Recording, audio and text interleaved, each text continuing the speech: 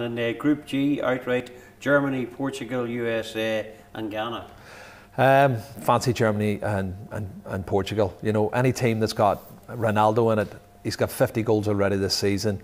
And I think Portugal are going to qualify with Germany. Germany always do well in the World Cup. They're very methodical, very professional. They'll qualify. And Thomas Müller might be a wee bet for top goal scorer as well. Group H, the last one, is Belgium, Russia, South Korea and Algeria. Right, interesting one now, because I fancy Belgium will go a long way. As long as they don't pit themselves against one of the top opposition, like an Argentina or a Brazil. Belgium's got a great team.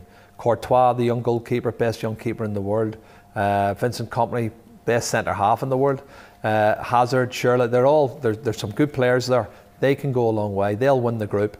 And South Korea, I think, could spring a surprise against Russia. A lot of people have fancied Russia and Fabio Capello's team to qualify, but Russia, we beat them in Belfast. You know, they don't always arrive at these tournaments in good nick. So South Korea could be a dark horse as well.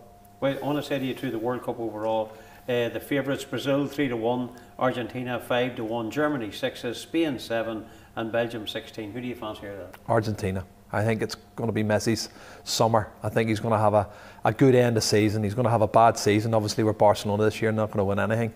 But I think he could get the big one, which is the World Cup. I think is it the 11th or the 12th of July? The cup final is the World Cup final. But I think it's going to be his year. And Gerry, on the odds from McLean's, it's 16-1 for Messi to be top goal scorer and Argentina to win the World Cup. 18-1 for Neymar to be a top goal scorer and Brazil to win the World Cup.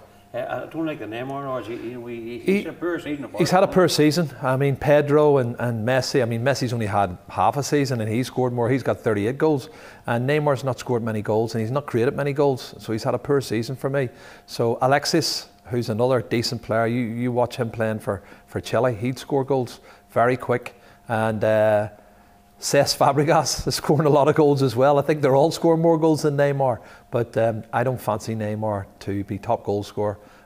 Brazil could still maybe win the World Cup, but it won't be down to him being the top goal scorer. Final word, Gerry, your choice. Who are you telling the punters to put the money on in McLean's? Messi and Argentina.